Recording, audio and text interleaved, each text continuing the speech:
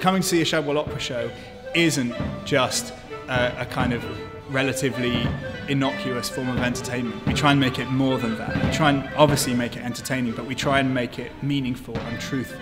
What we really believe in at Shadwell is that if a musical experience is engrossing enough dramatically, people can lose themselves in anything. We're interested in looking at pieces where the relationship between the singer and the instrumentalists is not as clear-cut as, say, singers on a stage and orchestra in a pit.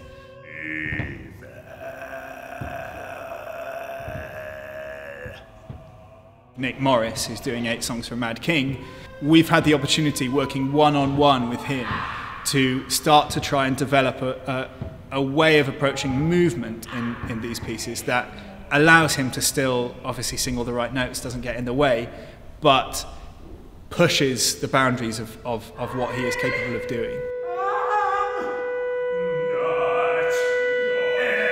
One of the challenges of this piece is that it uses, as is well known, a hugely wide range of extended techniques for the voice. There's so much, it's so dense, it's so detailed, and it's using all the extremes of one's voice, of one's body, and every instrument is taken to and beyond what's possible to do.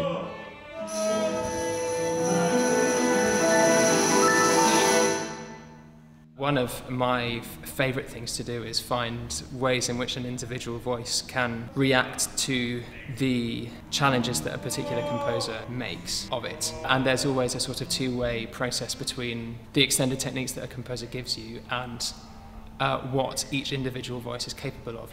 With encouragement, a lot of encouragement from Jack directing and from Finn conducting, and give me a lot of coaching on it. I could do this, I could make these sounds, and I could do it safely.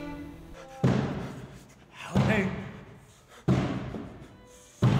Howling! Howling! Howling! Howling! Being in St Anne's on Kew Green, George III apparently worshipped here sometimes. He paid for the gallery to be built. He was incarcerated in Kew Palace just down the road. So suddenly doing 8 songs for a Mad King here, which is about George III and about George III's madness, it feels like you're looking back in time, like you could be looking at a spectre of George III.